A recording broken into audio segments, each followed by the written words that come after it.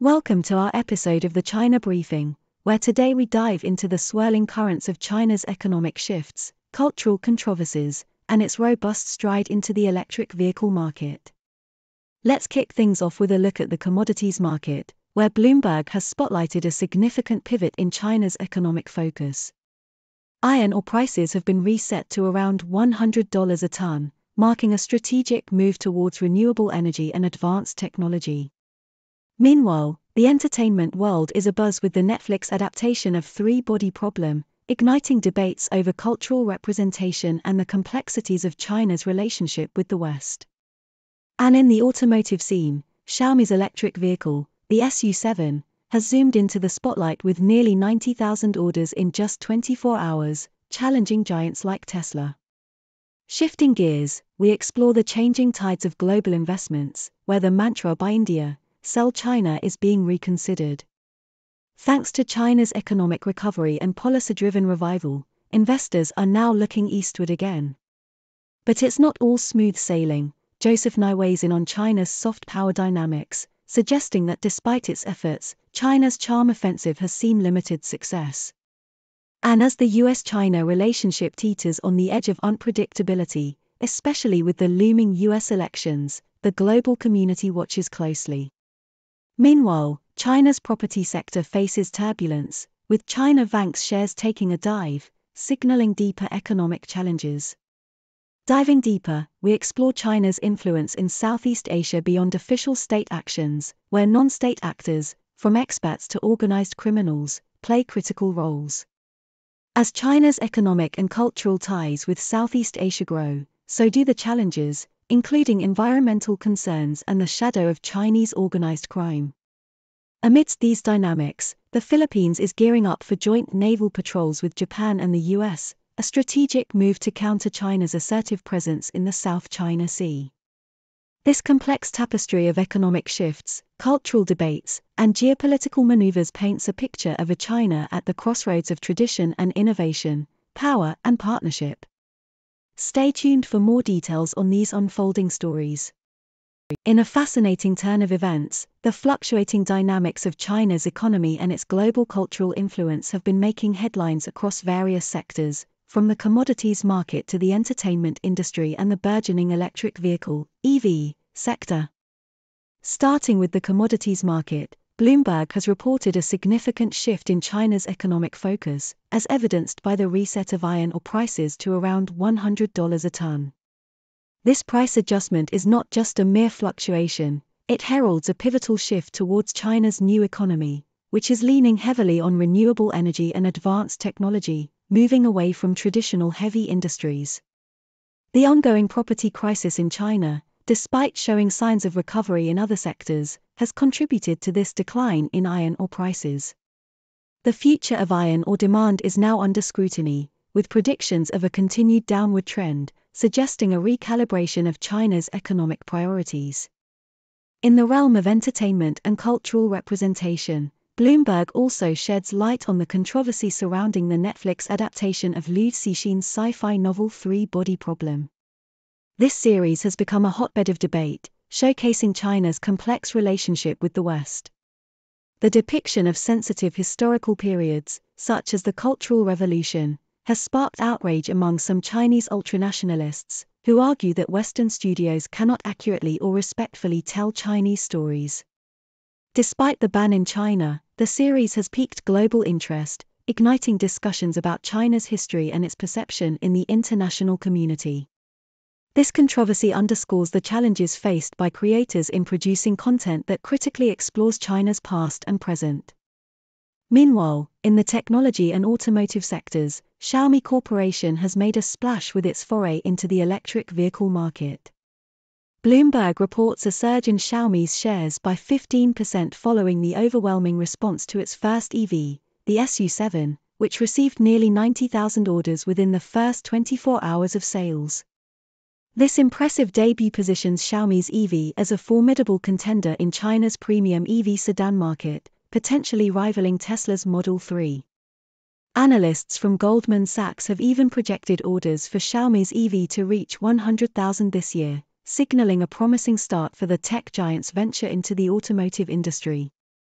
These developments across different sectors highlight the ongoing transformation within China's economy and its cultural landscape.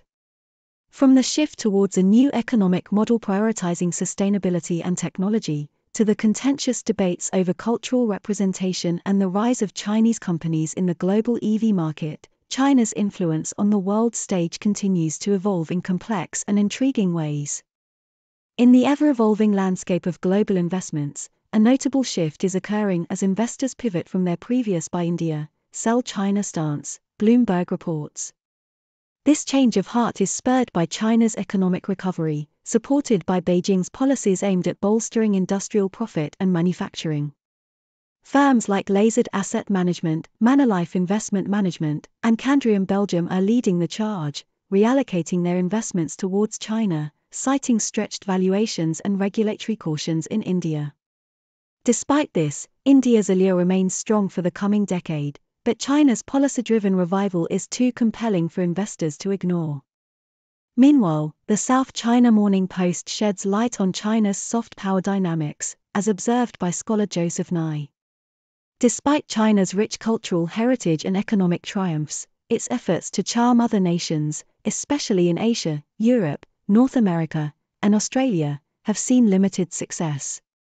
Nye points to China's regional conflicts and stringent party control as significant barriers. However, he suggests that China could enhance its global standing by cooperating on global issues like climate change and public health, benefiting both China and the international community. Nye also delves into the complex US-China relationship, highlighting the importance of high-level contact and cooperative endeavors. He predicts that the trajectory of US-China policy might not change significantly if Joe Biden is re-elected. However, a Donald Trump victory could introduce unpredictability, heightening the risk of trade wars and armed conflict. Nye underscores the persistent danger of armed conflict, potentially exacerbated under Trump's isolationist tendencies. On the economic front, Nye is cautious about China's future growth, citing the middle-income trap, a declining population, and waning factory productivity as potential stumbling blocks. He challenges the notion that China will eclipse the US in GDP size by 2030 and doubts China's capacity to upend the post-war world order dominated by the US, especially in terms of replacing the dollar as the key reserve currency. In a more specific financial development, Bloomberg reports on China Vanke, a leading property developer, facing unprecedented challenges.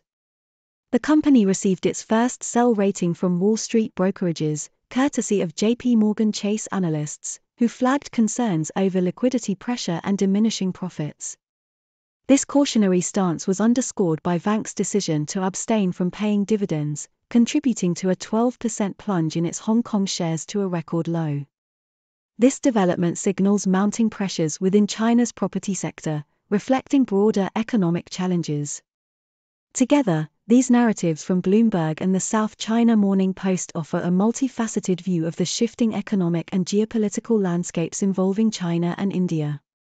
Investors are recalibrating their strategies in response to China's economic resurgence, while China's soft power and international relations undergo scrutiny and recalibration.